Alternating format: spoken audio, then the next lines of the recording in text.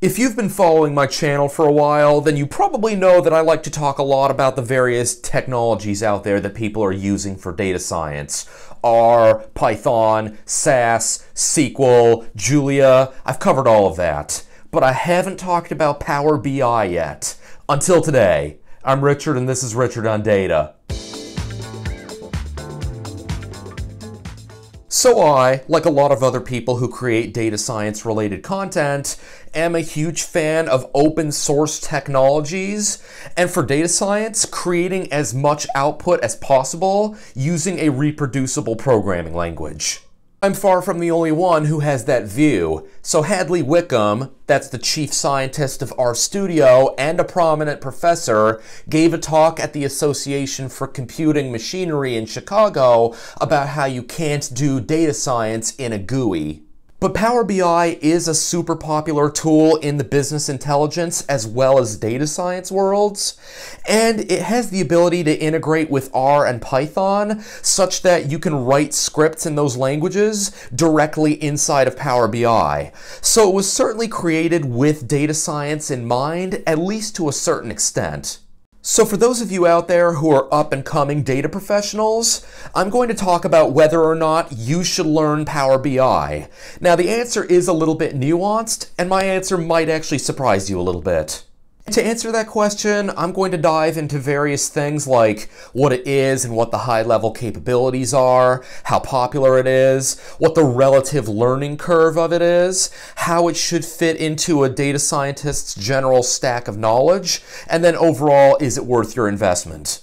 Before I do that though, please take just less than 1 second to smash the like button to this video, because that really does help my content reach a larger audience. Also in the description of this video, I will have a link to my Patreon account, so if you guys would be willing to support me that way, it would be massively appreciated. As one final disclaimer, I'm not affiliated with Microsoft in any way, shape, or form. I'm just a guy who makes YouTube videos. So first, just some background on Power BI. The very first version of it was released in 2011, but in its current, more mature version, it was released to the public around 2015. And the goal with it is to help you create interactive visualizations and reports, dashboards, and other business intelligence goodies. Now, it is considered proprietary software, but you can do a ton for free just by downloading Power BI Desktop, and the link to do that will obviously be in the description. Naturally, there are versions of it with advanced cloud deployment controls, enterprise-wide BI, and general things like that. But for your layman who's just trying to learn it, it shouldn't cost a dime. Contrast that with something like Tableau, which, at the time I'm recording this video, the only thing you can get for free is a 14-day trial. As far as popularity and its overall adoption in the broader industry is concerned, Power BI is not a programming language. That's important to understand. So it isn't tracked by something like the TIOBE index.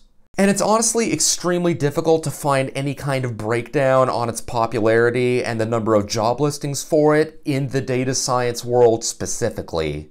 However, just as a point of reference, a study of data science jobs done from 2017 to 2019, which you can see on KD Nuggets, found that Tableau was listed as the 8th most listed technology in data science jobs posted on Indeed, coming in at just under 10,000 job listings. Now, Power BI was not included in that same analysis, but it's important to understand it is the second place market leader of the business intelligence market behind Tableau. And just anecdotally, I've seen it in use at both of my last 2 data science jobs, which were at small and mid-sized companies respectively. Now, none of this is to serve as any kind of rigorous scientific analysis, but all that to say is you're very likely to run into some data science jobs out there that involve Power BI. Now let's talk a little bit more about why you would be using a tool like Power BI in a data science role in the first place. Like I mentioned earlier, the core appeal there is going to be so that you can create interactive visualizations and dashboards, much like the kind of thing that you might do using tools like Plotly and Dash and Shiny in Python and R respectively. But of course, the capabilities go far beyond that. You can read data in from a whole variety of sources, ranging from Excel spreadsheets, text files and CSVs, SQL Server databases, Azure Blob Storage, and even HTML tables available on the web. Once data is loaded into Power BI, then you can use what's called Power Query. Now, for those of you who are unfamiliar with that from an Excel context, it's basically a data preparation and transformation service. So you can do a lot with that without writing any code, but for more complex procedures, yeah, you're going to have to write some code. And for that, Power BI offers two different expression languages, and those are DAX and Power Query M, also known as the M language. More on those in a minute. All of that to say, you have a fairly nice array of options for manipulation of your data and getting it into a generally clean format so that you can do more fun stuff like creating interactive visualizations. But wait, it gets even better. Power BI can integrate directly with either R or Python, and so you can use those two languages either for your data transformation purposes or even incorporating R or Python visuals directly into a dashboard. But then I'd add here, just from a motivational standpoint, you may have some familiarity with R and Python, but that doesn't necessarily mean that you're an expert in Shiny or Dash, because those are very complex packages with enormous learning curves. Now, like I said, you've got two different expression languages in Power BI. Those are DAX and the M language. And both of these languages are fairly Excel statement, maybe SQL-like. And I think overwhelmingly for most people, it's going to take a lot less time to get really proficient at those things than it is for full-fledged programming languages like R or Python. All that to say, most people can probably learn how to create a reasonably aesthetically pleasing dashboard in Power BI with capabilities to filter and slice and dice your data however you want in much less time than it would take to get really good at something like that in Shiny or Dash. So with that, let's dive a little bit more into the learning curve for Power BI and the amount of time it'll probably take to get really proficient at it. Honestly, you can probably get to the point where you can build something simple and straightforward in as little as an hour. I'll have a link in the description of this video to a video by YouTube creator Kevin Stratvert. And now that video is 28 minutes long, but I've gone through it myself with the full example in it. And I can virtually guarantee if you go through the full 28 minutes of it, you'll know your way around as well as be able to create some simple visualizations. Also have a link to a video from YouTube creator Avi Singh, and this one is an hour long. It's a little bit more detailed and he gets into things like writing DAX code. But again, I've gone through that one myself and I can personally vouch for, if you go through that one, you're going to have at least a beginner's level of comfort with Power BI. But like anything though, once you hit a real-life project, that's when you're going to stumble around and hit some roadblocks. But that's also where you're going to accomplish the lion's share of your learning. So it'll take time. Those tutorials also don't walk through things like R and Python integration that data scientists will be interested in. And obviously, there's no tutorial out there that's going to make you a master at anything without going out and doing the actual thing. But I think overall, the time it takes to master Power BI is nowhere near the same level of time that it takes to master a programming language like R or Python. So everything I've described in this video so far has been overwhelmingly positive. Maybe you're asking yourself at this point of the video if there's some big catch that I'm about to drop.